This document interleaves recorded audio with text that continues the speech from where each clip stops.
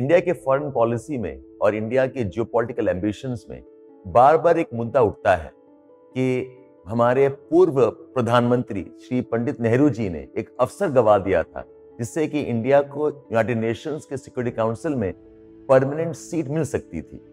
क्या ये आरोप सही है? जो डिस्कशंस हैं, जो मुद्दे हैं जो उठाए जाते हैं, क्या उसमें कोई बेसिस है भी या नहीं? Did India actually lose an opportunity when it was offered a seat in the United Nations Security Council? And is it true that India instead proposed the name of China, and China has now become one of the major problems for Indian foreign policy and major concerns for global security issues also? इसी मुद्दे पर हम discuss करने वाले हैं। नमस्कार, hi all of you, मैं Shabbir from एडुकेमी। ये जानने के लिए कि एग्जैक्टली क्या हुआ था, we must understand what was the purpose of the UN, और जब UN बनी थी तब उसकी कंपोजिशन क्या थी। United Nations was a post-war development। World war II के बाद में UN एक बहुत ही इंपॉर्टेंट इंस्टीट्यूशन था जिसका प्राइमरी ऑब्जेक्टिव था world peace and world harmony maintain करना, बिकॉज दुनिया वर्ल्ड वॉर II और वर्ल्ड वॉर I से काफी ध्वस्त हो चुकी थी। It was devastated, economy was suffering and there was lot of loss of lives and property and life itself was impacted. तो यूएन का एक मकसद था कि ग्लोबल पीस बनाए रखें, और जब यूएन बनी थी तब उनका एक कॉन्स्टिट्यूशन था, एक चार्टर था, जिसके बेसिस पे countries got together and established institution. Under the charter UN was supposed to have 5 founding members as permanent members of a security council. सबसे इंपॉर्टेंट बॉडी यूएन का सिक्योरिटी काउंसिल है, और वो 5 मेंबर कौन थे? It was US, it was UK, it was France, it was Russia and China. So China UN का part as a founding member in the Security Council with a permanent seat right from the day one of UN था। ऐसा क्यों? Because China बहुत important part play कर रहा था in the World War II strategies, जिसको हम Asian theatre कहते हैं। उसका मेन पाइवट चाइना था। The Allies का सबसे important component which was supporting the war in the Pacific side was China. War 2-3 fronts लड़ी जा रही थी। War was being fought in the Atlantic Ocean, war was being fought in the European mainland and along the coast of Pacific that included Japan, China and even Philippines. आप सबने सुना होगा Pearl Harbor के बारे में। तो China was a very important base for all of these developments. As a consequence, जब World War II खत्म हुआ, China because was a major ally in the Asian part of the war, China was given a permanent seat in the United Nations Security Council. तो ये जो आरोप है कि India ने अपना चांस गवा दिया, ये यूएन बनने के समय का इशू नहीं है। बिकॉज जो यूएन बन रहा था उस समय ऐसा नहीं था कि दे वर चूजिंग बिटवीन इंडिया बनेगा पार्ट या फिर चाइना बनेगा part as the permanent member. It already was decided China will be a part. Yes, India was one of the signing members. India along with other 51 countries सब मिलकर UN बना था in 1945. So इतना clarity है कि India did not have a chance to become a member of the Security Council when UN was being formed. तो issue शुरू कब होता है? ये मुद्दा whether India got a chance or not is a development of 1950. ये 1950 है, ये बड़ा इंटरेस्टिंग ईयर रहा for many reasons. एक तो इंडिया अपने आप में रिपब्लिक बन रहा था। 1958 26 जनवरी में India became a republic and it was always a democratic country there. At the same time, global geopolitics में कुछ major changes हो रहे थे। उसका एक important change था the Chinese Civil War. China में एक continuous civil war चल रहा था। Initially, China was under a party called as Kuomintang Party and China was called as the Republic of China, ROC बोलते थे। But after a prolonged civil war, 1949 and 1950 में, the Kuomintang party was defeated and China was under the influence of the Communist Party, जिसके leader थे माओ से संग and जाओ एनलाई। माओ से संग के अंडर में जो कम्युनिस्ट पार्टी बनी, उसमें क्या हुआ? The Kuomintang party, which was calling China as Republic of China, they were pushed into the island of Taiwan, and China was then called as PRC, People's Republic of China. तो development ये था कि UN में जो China का seat है वो कौन रिप्रेजेंट करेगा? Will ROC under Kuomintang party will continue to represent it, या फिर चाइना को रिप्रेजेंट करेगा पीआरसी लेड बाय माओ से संग एंड जाओ एनलाई? ये डिबेट में एक और डेवलपमेंट हो रहा था कि यूएन ने because of this confusion China को यूएन का सीट ऑक्यूपाई करने से इनकार कर दिया था, and there was a backlash. The consequence में जनवरी में Russia kind of walked out of UN. जब हम बोलते हैं वॉकड आउट ऑफ यूएन, इसका मतलब ये नहीं है कि रशिया ने अपना यूएन का पोजीशन और सीट सरेंडर कर दिया। It was still a part of UN, it was still a part of security council, but वो यूएन के डिलिब्रेशंस में बैठता नहीं था, वो यूएन के डिस्कशंस और मीटिंग्स में it was not participating. So 50s का ये डेवलपमेंट था जहां की चाइना का position was now questionable. Russia was very upset and walked out of the UN deliberations and meetings. इसके साथ एक और डेवलपमेंट हो रहा था जून में, यानी कि कोरियन वॉर। कोरियन वॉर बहुत लोग जानते नहीं हैं या फिर बड़ा वेगली जानते हैं। It is considered as one of the most bloody, one of the most devastating Wars, even worse than world war II। The loss of civilian lives Korean war में मैक्सिमम था। और कोरियन वॉर क्या हुआ था? Korea was under Japanese occupation. जब world war II खत्म हुआ and Japan ने विड्रॉ कर लिया, तो यूएस एंड यूएसएसआर ने कोरिया को डिवाइड कर दिया along a line called as 38th parallel. The southern part of Korea है that was under the influence of the US, and the northern Korea was under the influence of USSR, यानी कि Soviet Russia. कहीं ना कहीं objective था कि Korea को unify करेंगे, पर यूनिफाई करने में the debate was who would again represent Korea. Would it be represented by south Korea और will it be done by north Korea? इसी झगड़े में नॉर्थ कोरिया ने अटैक कर दिया साउथ कोरिया पे, and south Korea with its US base was pushed to a very small corner of the country, almost like north Korea पूरे Korea को occupy कर चुका था। इस कंडीशन में जहां पे रशियन बेलिजरेंस है, चाइनीज का कंफ्यूजन है, एंड कोरियन वॉर छिड़ चुका था, and Korean war could have become the precursor of a third world war. इस टाइम में डिबेट्स होती हैं कि शायद यूएस ने इंडिया को ऑफर किया था to become a member of security council as a permanent member, और उसका एक कंडीशन ये था कि वो लोग चाइना को निकाल देते और इंडिया को ऐड कर देते। They would have replaced China. Now इसका कोई ऑफिशियल, कोई फॉर्मल इनफॉर्मल इन्विटेशन इंडिया के लिए नहीं है। जो भी हम जानते हैं, we know that from series of researches, we know about it from series of archival letters, but no formal invitation was given. And इस पे बहुत ही deep research किया है एंटन हार्डर ने। एंटन harder was a PhD scholar from London School of Economics, और इन्होंने बहुत ही deep में स्टडी किया है साइनो-इंडियन रिलेशन, खासकर 40s, 50s and 60s में। उनका कहना है कि this development was happening, but nothing officially was given, and he is referring to lot of letters and archival material from Nehru Memorial Museum. इस museum में कुछ papers हैं जो कहते हैं पंडित papers. Pandit papers in reference to Shrimati Vijayalakshmi पंडित, जो कि Indian ambassador to US रही हैं, and she had played a very important role as a representative of India to UN also. सो विजयलक्ष्मी पंडित कुछ लेटर्स लिखती हैं जवाहरलाल नेहरू को, कहते हुए कि काफी कुछ डिस्कशन चल रहा है बैकग्राउंड में, जिसमें कि शायद इंडिया को यह ऑफर किया जाए। और इसका बेसिस क्या है? She writes and mentions 3 very important personalities. One is John duels, second person is dean Acheson, and the third person is Philip Joseph. Dean Acheson जो थे उस टाइम में under Harry Truman, he was the secretary of state of US, something like the home minister of India. And John Dewey was again a very important career diplomat. He ultimately became the Secretary of State in the next government headed by Eisenhower. But John Dewey was important architect of the UN itself. वही आदमी है जिन्होंने UN का charter बनाया था, and he had played a very important role in eventually what became the Cold War between the US and USSR. And Philip Joseph, जो कि scholar थे, डिप्लोमेट थे, and he was also representative of US to many bodies.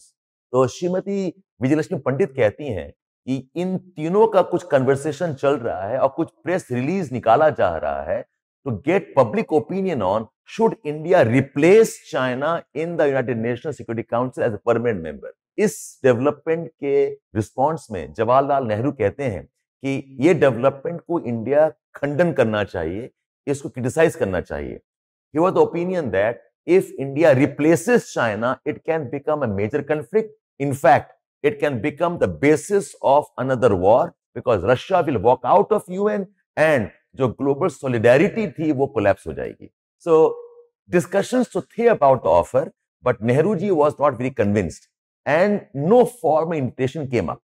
In fact, 1955 में parliament में कुछ सवाल उठे थे जिसमें कि पूछा गया था नेहरू जी को कि बताइए ऐसा कोई ऑफर था या नहीं और इसमें इंडिया ने क्या सोचा है. जवाहरलाल नेहरू ने ऑफिशियली डिक्लेयर किया था पार्लियामेंट में, no, that India has not received any such formal और इनफॉर्मल कम्युनिकेशन. मैं इस संदर्भ में पढ़ना चाहूंगा वो स्मॉल रिलीज जो कि हिंदू न्यूज़पेपर में आया था इन सितंबर 27, 1955. Nehru ji says there has been no offer, formal or informal, of this kind. Some vague references have appeared in the press about it, which have no foundation in fact. The composition of Security Council is prescribed by the Charter of the United Nations, according to which certain specified nations have permanent seats. No change or addition can be made to this without an amendment of the Charter. There is therefore no question of India being made such an offer or declining it. India's declared policy is to support the admission of all nations qualified for the membership of the UN. The Indian delegation of the UN has been advised accordingly. So, discussions तो हो रहे थे शायद, जिसको श्रीमती विजयलक्ष्मी पंडित acknowledge करती हैं और पंडित जी को लिखती हैं, but India had not received any kind of formal offer in this regard. इस संदर्भ में हमें एक और समझना होगा कि उस टाइम इंडिया का पोजीशन क्या था और नेहरू जी का माइंडसेट क्या था. Now, India was definitely a very, very important country in the world affairs. Nehru ji had nurtured an ambition to develop what he called as the Asian bloc. He wanted to project Asia as a very important regional power. India, along with China, Indonesia, Philippines, Vietnam, वो देख रहे थे ये बहुत ही powerful grouping बन सकती थी. In fact 50s में ही शुरू कर दिया था process called as the Asian regional cooperation meetings. इसकी पहली meeting was the resounding success. उसके बाद डेवलपमेंट खास हो नहीं पाया. लेकिन इस टाइम में because of Asian solidarity India was moving towards the concept of NAM. NAM we all know ultimately establish हुआ 1961 में, बट उसकी नींव बन चुकी थी the late 40s and 50s में. एंड 55 में बांतुम कॉन्फ्रेंस भी हुआ था इंडोनेशिया में, जो again a very important development towards the NAM in the future. सो इस डेवलपमेंट में नेहरू जी का आइडिया यह था कि Asia should stand United. He was a firm believer of the idea of UN as institution.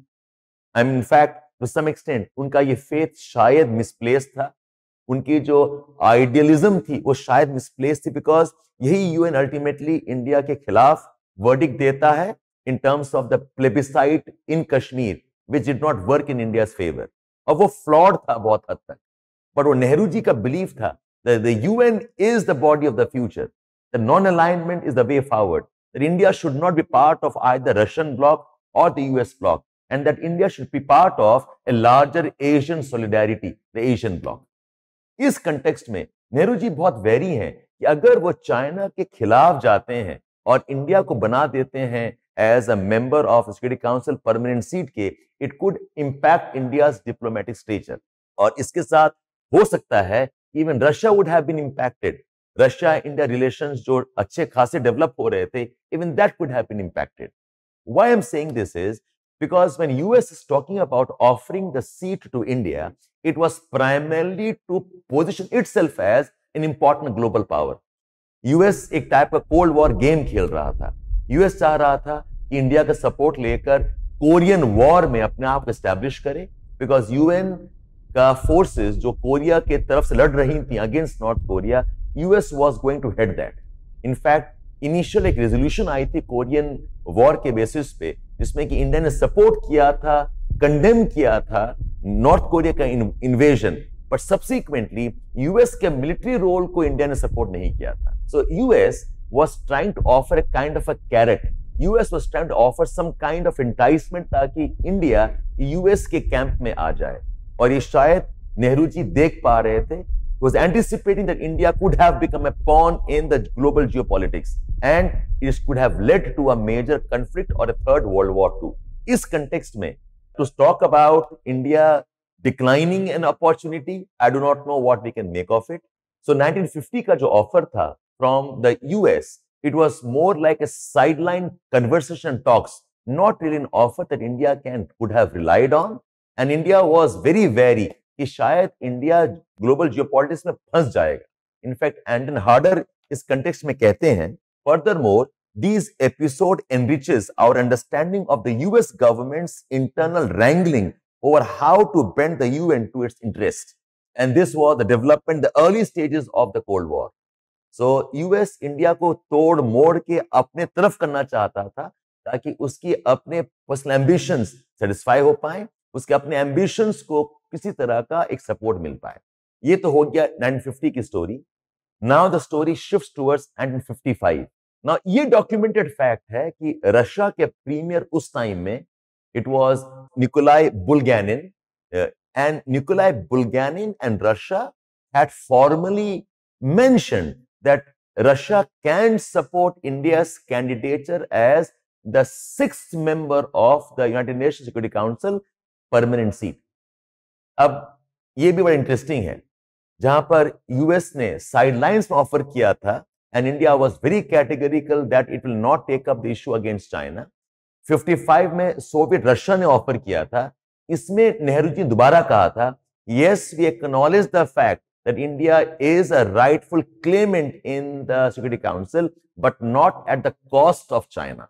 ये बार बार इश्यू उठता है cost of China because again कहीं ना कहीं नेहरू जी उस आइडियलिज्म से काफी प्रभावित थे, उस आइडियलिज्म से काफी इन्फ्लुएंस थे जो कि बनता basis of Asian solidarity. Nehru ji himself was not a communist, he was not in favour of the communist order for the world. In fact he was making discussions ताकि कम्युनिज्म साउथ ईस्ट एशिया में influence ना कर पाए. उनकी 50s में एक visit हुई थी इंडोनेशिया में, जहां की उस टाइम के इंडोनेशियन प्रेसिडेंट सुकार्नो के साथ डिस्कशन में उन्होंने एस्टैब्लिश किया था कि Indonesia should not go the communist way, but somehow he felt Russia and China can become good friends for India and develop that Asian bloc. तो उसमें नेहरू जी कहते हैं yes, India definitely has a claim, but it does not look wise that we replace China. Hence ये term called as at the cost of China. अब तो ये hindsight की बात है. Maybe this was a half chance. Maybe this was a possibility if India had pursued. But then ये भी सवाल उठता है कि अगर इंडिया एक्सेप्ट कर भी लेता, ये चेंज का प्रोसेस क्या होता, क्या तरीका होता, क्या क्या प्रोसीजर होता जिसमें कि इंडिया बन सकता था. Now for this we must go back into the charter of the UN. ये चार्टर जो है एक टाइप का कॉन्स्टिट्यूशन है यूएन का. ना उसमें ले किया गया procedure how somebody can be added as member and how somebody can be removed as member. So condition ये है कि सिक्योरिटी काउंसिल के जो 5 मेंबर्स हैं, they must all support the candidature. 1. Number 2, जो सिक्योरिटी काउंसिल के नॉन परमानेंट मेंबर्स हैं, उसमें 2/3 की एग्रीमेंट होनी चाहिए. एंड नंबर 3, यूनाइटेड नेशंस के जनरल असेंबली में भी 2/3 की एग्रीमेंट होनी चाहिए. अब सोच के देखिए, जो सिक्योरिटी काउंसिल में चाइना ऑलरेडी मेंबर है, जो कि चार्टर कहता है 5 ही मेंबर हो सकते हैं, इसमें चाइना अपने आप के खिलाफ कैसे वोट करता? हाउ वुड चाइना से yes they are okay with India replacing while they would have been out? और अगर 5 का 6 करना है, how would America agree to that? Because America wanted to replace China with India. अच्छा, इसके अलावा जो नॉन परमानेंट मेंबर्स थे, उसमें 3 countries, number 1 was Cuba, number 2 was Yugoslavia, third country was Ecuador. And all 3 had some kind of closer relationship with Russia and China. In fact, Yugoslav ने तो ये भी कहा था कि कोरियन वॉर में नॉर्थ कोरिया को भी करना चाहिए रिप्रेजेंट, जो कि मना कर दिया गया था. Cuba would not have gone against Russia or China because they already had antecedents in communism. And Ecuador was always a fence sitter as a non-permanent member of the Security Council. तो यही नेहरू जी कह रहे हैं कि अगर change करना भी है, the change cannot happen until the charter is amended, until the charter के बेसिस पे the members pass a resolution that India can become a member and China has to be out. So ये जो debates हैं about कि India को मौका था और इंडिया ने चाइना को दे दिया, now this stands a bit challenged. हालांकि I still maintain that this could have been a half chance. This could have been an opportunity for India to explore, ताकि if India could have become one of the members. Having said that, I think दुनिया ये चीज तो acknowledge करनी चाहिए that India played a very important role in 1950s, जिसके basis पे Korean war का complication इतना ज्यादा नहीं हुआ and ultimately did not lead to a third world war. In fact, US का इतना ज्यादा belligerence था उस टाइम में, जो उनके जो सेक्रेटरी ऑफ स्टेट थे डीन एसेशन, इन्होंने तो ऑन रिकॉर्ड कहा था कि अगर जरूरत पड़ेगी US against Korea will use N atom bomb. और यही चीज के बेसिस पे इंडिया ने कहा that can not support the US military action in the Korean peninsula. And एक और बहुत अफसोस होता है the kind of position we had taken in support of China. China ने शायद इंडिया को उस टाइप का रेसिप्रोकेशन नहीं दिया. India did not get the same type of response from China. और आज के डेट में जो पॉलिटिकल लेवल में हो, बॉर्डर इश्यूज में हो, beat issues related to terrorism, China is definitely playing a very very negative role विज़-अ-वी India. सो जहां पर नेहरू जी का आइडियलिज्म, नेहरू जी का विजन था, इंडिया का एक नॉन अलाइन पोजीशन था जिसके बेसिस पे India wanted to do the right things, वहीं पर probably India was not able to encash on its position. In fact again coating Anton harder बोलते हैं, Nehru's critics then and now accuse him of sacrificing India's national interest on the dubious grounds of international morality. But the question, however, goes that beyond Nehru's reputation, there are different developments which became the basis of India's relationship with the US and China in the future. Korean War ultimately got resolved in 1953. एक armistice हुई थी जिसमें कि North and South Korea developed a demilitarized zone. हालांकि कोई peace treaty sign नहीं हुई थी. And China ultimately got its position in the UN as late as 1971 में. एंड रशिया तो उसी साल अगस्त में वापस यूएन में आ चुका था. अब क्या ग्लोबल जियोपॉलिटिक्स होता, क्या वो पॉसिबिलिटी था कि India could have become a permanent member, and what was the reason why Nehru did what he did and it was wise और नॉट. इन द हाइंडसाइट हम बहुत कुछ बोल सकते हैं, but historically this is what was happening that determined India's decision and that kind of shaped the geopolitics of the world. So do let me know कि आपको ये डिस्कशन अच्छा लगा या नहीं लगा, और मैं इसी टाइप की वीडियोस और रिकॉर्ड करना चाहता हूँ. In any case, do let us know कि आपकी राय क्या है. क्या इंडिया ने सही किया था, क्या India could have taken a different course, and do let us know whether you think the geopolitical developments today are towards reclaiming India's rightful position in the world of geopolitics. In fact recent development में France and UK दोनों ने endorse किया officially that India has a claim which is right as a permanent member. Along with India they have supported countries like Japan, Germany and Brazil also. हालांकि discussion ये भी हो रही है कि अफ्रीका को भी सम काइंड ऑफ रिप्रेजेंटेशन मिलना चाहिए in the United Nations security council as a permanent member. So thank you so much for listening through. Let us know what all you want to hear from us.